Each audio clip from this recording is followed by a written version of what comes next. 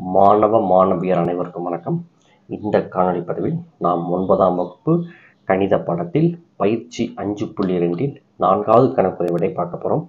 பின்வரும் புள்ளிகள் வரிசைப்படி எடுத்துக்கொள்ளப்பட்டால் அது ஒரு சமபக்க முக்கோணத்தை அமைக்கும் என நிறுவுக.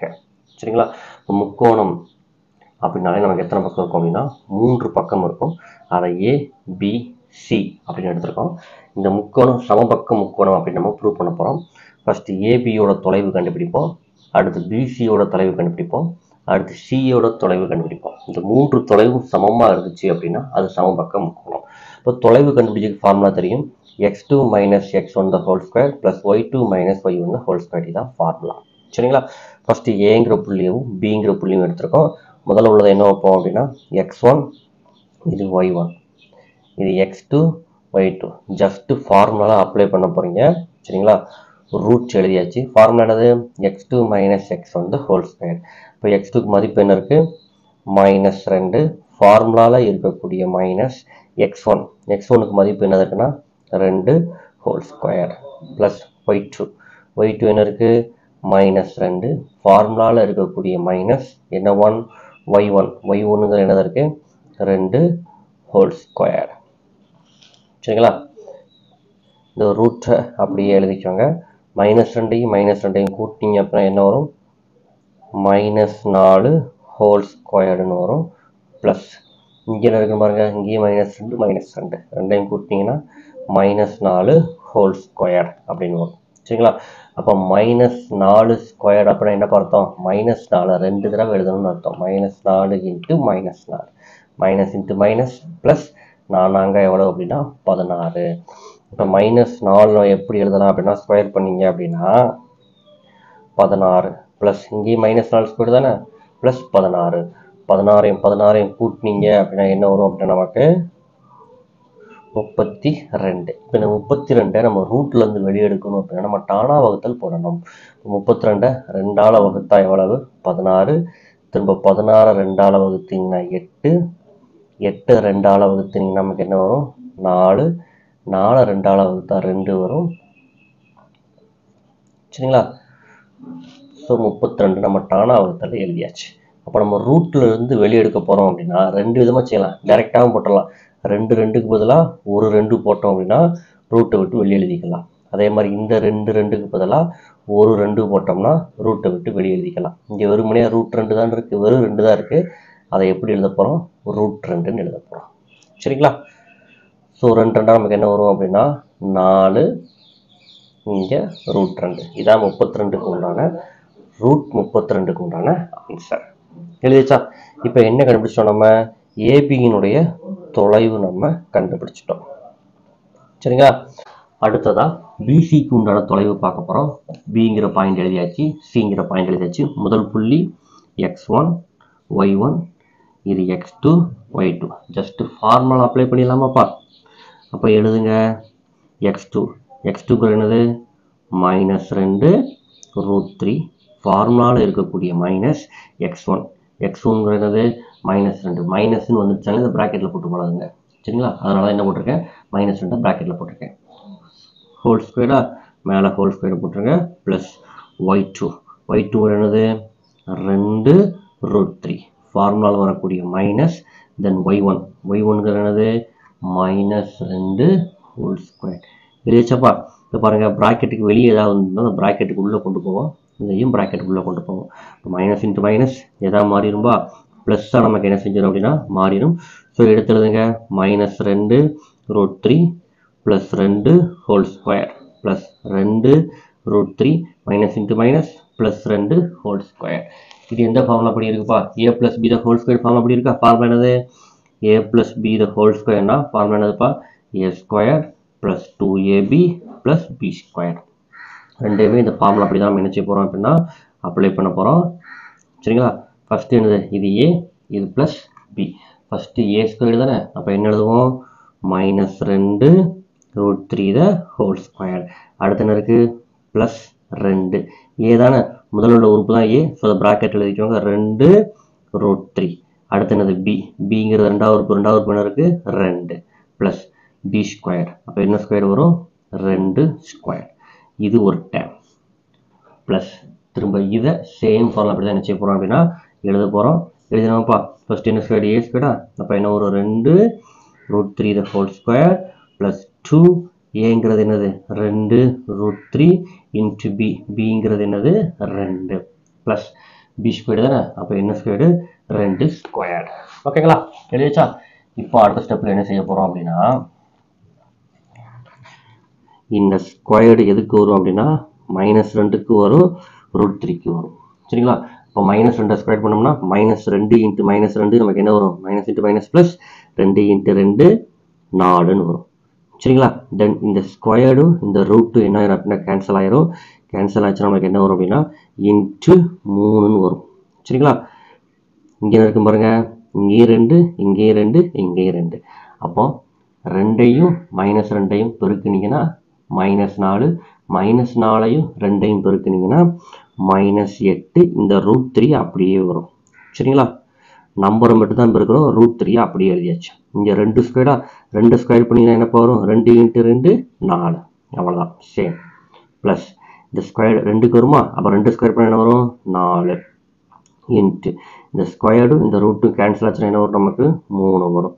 தென் என்ன வரும் ப்ளஸ் 3 எண்கள் மட்டும் பெருக்க போகிறீங்க, 2 2ஐயும் பெருக்கினா 4, 4ஐயும் 2ஐயும் பெருக்கினீங்கன்னா 8, இந்த √3 இங்கே நமக்கு அப்படியே வரும். ஓகேங்களா, ப்ளஸ் 2 ஸ்கொயர் பண்ணிங்கன்னா எனக்கு என்ன வரும் அப்படின்னா 4 வரும். இங்கே பாருங்கள் -8 √3, இங்கே +8 √3, ஸோ 2 என்ன ஆயிரும் அப்படின்னா கேன்சல் ஆயிரும். இப்போ கேன்சல் ஆனதுக்கப்புறமா மிச்சம் நமக்கு என்ன இருக்குன்னு பாருங்கள், மிச்சம் உள்ளது அப்படியே பெருக்கி ரூட் எழுதுங்க. 4ஐயும் 3ஐயும் பெருக்கினீங்கன்னா என்ன வரும் 12 ப்ளஸ் 4 ப்ளஸ் 4ஐயும் 3ஐயும் பெருக்கினீங்கன்னா 12 ப்ளஸ் 4, 12ஐயும் 4ஐயும் கூட்டுங்க, 12ஐயும் 4ஐயும் கூட்டிங்கன்னா என்ன போகிறோம் நமக்கு 16 ப்ளஸ் அதே மாதிரி 12ஐயும் 4ஐயும் கூட்டுங்க, என்ன வரும் 16. சரிங்களா, இப்போ 16ஐயும் 16ஐயும் கூட்டினீங்க அப்படின்னா என்ன வரும் 32. ஆல்ரெடி நம்ம 32 இதில் எடுத்துருக்கோம், ரூட்லேருந்து வெளியே எடுத்து வேல்யூ வச்சுருக்கோம், என்னது 4 √2 வச்சுருக்கோம். ஸோ அதே மதிப்பு இங்கே எழுதிக்கோங்க. பிசியில் 32 எடுத்து ரூட்லேருந்து வெளியே எடுத்தோம்னா என்ன வரும் அப்படின்னா 4 √2ன்னு வரும். சரிங்களா, எழுதிச்சா. அடுத்த ஸ்டெப்பில் என்ன செய்வோம், பிசிக்கு தொலைவு கண்டுபிடிச்சோமா, அடுத்த ஸ்டெப்பில் எதுக்கு தொலைவு கண்டுபிடிப்போம் அப்படின்னா சிஏக்கு உண்டான தொலைவை நம்ம கண்டுபிடிப்போம். சரிப்பா, இப்போ சிங்கிற புள்ளி எழுதியாச்சு, ஏங்கிற புள்ளி எழுதியாச்சு. முதல்ல உள்ளது x1, இது y1, ரெண்டாவது உள்ளது x2, y2. ஜஸ்ட் ஃபார்முலா என்ன செய்ய போகிறோம் அப்படின்னா நம்ம அப்ளை மட்டும் தான் பண்ண போகிறோம். Apply பண்ணலாமாப்பா, x2 - x1 the whole square தானே, x2 என்னது 2, ஃபார்முலாவில் இருக்கக்கூடிய மைனஸ் திரும்ப என்ன 1 x1, x1ங்கிறது என்னது -2 √3 the whole square plus y2, y2ங்கிறது என்னது 2, ஃபார்முலா இருக்கக்கூடிய மைனஸ் y1ங்கிறது என்னது 2 √3 த ஹோல் ஸ்கொயர். ஓகேங்களா, இப்போ அடுத்த ஸ்டெப்பில் என்ன செய்ய போகிறோம், ப்ராக்கெட்டுக்கு வெளியே மைனஸ் இருந்துச்சுன்னா அதை ப்ராக்கெட்டுக்கு உள்ளே கொண்டு போவோம். ஸோ மைனஸ் இன்ட்டு மைனஸ் எதாவது மாறிடும் அப்படின்னா ப்ளஸ்ஸாக மாறிடும். ஸோ 2 ப்ளஸ் 2 √3 ஹோல் ஸ்கொயர், இது எந்த சேஞ்சும் இல்லை, அப்படியே தான் வரும். 2 - 2 √3 த ஹோல் ஸ்கொயர். என்ன செஞ்சுருக்கோம், மைனஸ் இன்ட்டு மைனஸ் ப்ளஸ்ன்னு போட்டிருக்கோம், அவ்வளோதான், மற்றபடி வேறு எந்த ஸ்டெப்பும் சேஞ்ச் பண்ணலை. ஸோ எந்த ஃபார்முலா அப்படி எழுத போகிறோம், a square a plus b the whole square equal to a square plus 2ab plus b square. முதல்ல உள்ளது a, ரெண்டாவது உள்ளது பின்னு ஜஸ்ட் ஃபார்முலா நம்ம அப்ளை மட்டும் தான் பண்ண போகிறோம். அப்ளை பண்ணிடலாமாப்பா, ஃபஸ்ட்டு a ஸ்கொயர் தானே, முதல்ல என்ன இருக்குது 2 இருக்கா, ஸோ 2 ஸ்கொயர் ப்ளஸ் 2 ஏங்கிறது முதல் உறுப்பு என்னது இங்கே 2 இன்ட்டு பி, பிங்கிறது என்னது 2 √3 ப்ளஸ் என்ன ஸ்கொயர்டு பி ஸ்கொயர்டா, இப்போ பி ஸ்கொயர்னு என்ன போகிறோம் நமக்கு 2 √3 த ஹோல் ஸ்கொயர். இப்போ இதை முடிச்சிட்டோம். இப்போ இது என்ன formula, a - b the whole square. Formula அப்போ அதுக்கு என்ன வரும் a ஸ்கொயர், இந்த இடத்துல மட்டும் என்ன வரும் -2ab வரும், இங்கே b ஸ்கொயர் வரும், அவ்வளோதான். ஃபார்முலா ஜஸ்ட் அப்ளை பண்ணுங்கள். ஃபஸ்ட்டில் என்ன இருக்குது a தானே, a ஸ்கொயர்னா என்ன வரும் நமக்கு 2 ஸ்கொயர் ப்ளஸ் பதில் என்ன பண்ணுவோம் -2 a இன்ட்டு பி, ஏங்கிறது என்னது 2, பிங்கிறது என்னது 2 √3 ப்ளஸ் பி ஸ்கொயர் தானே, அப்போ என்ன வரும் 2 √3 த ஹோல் ஸ்கொயர்டு வரும், அவ்வளோதான். சரிங்களா, ஃபார்முலாவில் உள்ளதை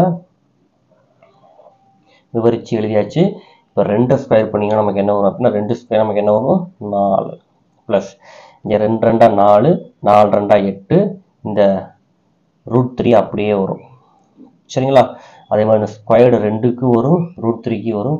ஸோ 2 ஸ்கொயர் பண்ணிங்கன்னா 2 2 4 இந்த ஸ்கொயர்டு ரூட்டும் கேன்சல் ஆச்சுன்னா என்ன வரும் அப்படின்னா இன்ட்டு 3 தான் வரும். இங்கே ப்ளஸ் குறியீடை அப்படியே போட்டுருங்க.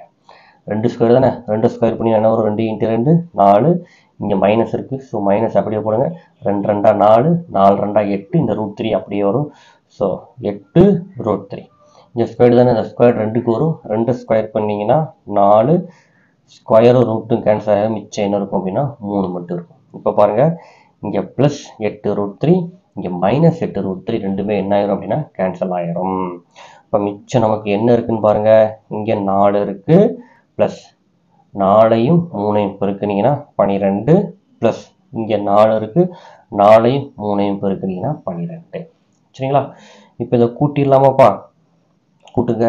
4ஐயும் 12 என்ன செய்ய போகிறீங்க அப்படின்னா பெருக்க போகிறீங்க, சாரி கூட்ட போகிறீங்க. கூட்டிங்கன்னா 4 12 கூட்டினா என்ன வரும் 16 ப்ளஸ் 4 2ஐயும் கூட்டினீங்கன்னா 16. ஓகேங்களா? 16 + 16 32. ஆல்ரெடி 32 நம்ம ரூட்டை விட்டு வெளியே எடுத்து பழகிருக்கோம். என்ன வரும் 4 √2. இப்போ என்ன கண்டுபிடிச்சிருக்கோம், சிஏவுடைய மதிப்பு கண்டுபிடிச்சிருக்கோம். இப்போ 3 அளவும் பார்த்தீங்கன்னா நமக்கு ஒரே அளவாக தான் நமக்கு என்ன செய்யும் அப்படின்னா வரும். AB = PC = CA = 4 √2. அனைத்து பக்கங்களும் சமம், ஆகவே புள்ளிகள் சமபக்க முக்கோணத்தை உருவாக்கும் அப்படின்னு எடுத்து எழுதிட வேண்டியதுதான். செகண்ட் சம் பாருங்க, ஏபிசின்னு கொடுத்துட்டாங்க. என்ன நிரூபிக்க சொல்லியிருக்காங்க அப்படின்னா இது ஒரு சமபக்க முக்கோணத்தை அமைக்குமான்னு பார்க்க சொல்லியிருக்காங்க. ஃபர்ஸ்ட் ஏபியோட தொலைவு பார்க்கணும், அடுத்து பிசியோட தொலைவு பார்க்கணும், அடுத்து சிஏவோட தொலைவு பார்க்கணும். ஃபர்ஸ்ட் ஏங்கிற பாயிண்ட் எழுதியாச்சு, பிங்கிற பாயிண்ட் எழுதியாச்சு. முதல் புள்ளி என்ன வைப்போம், x1 y1 x2 y2. தொலைவுக்கு உண்டான ஃபார்முலா ஜஸ்ட் என்ன செய்ய போகிறோம் அப்படின்னா அப்ளை மட்டும் தான் பண்ண போகிறோம். x2வா, x2க்கு என்ன மதிப்பு இருக்கீங்க 0.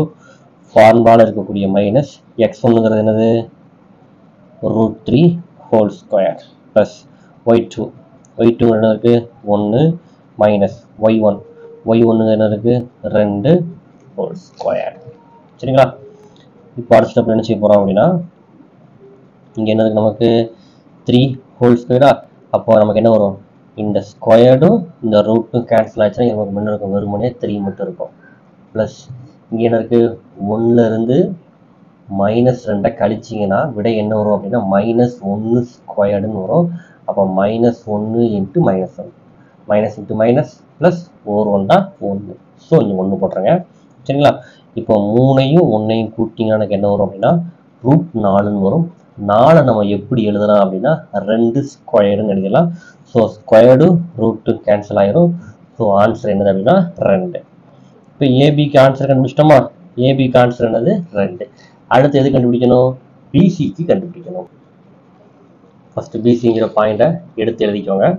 பிங்கிறது என்னது x1 y1 இது x2 இது y2. ஃபார்முலா ஆச்சு, ஜஸ்ட் ஃபார்முலாவில் அப்ளை மட்டும்தான் பண்ண போகிறோம். அப்ளை பண்ணலாமா, x2க்கு மதிப்பு என்னது 0.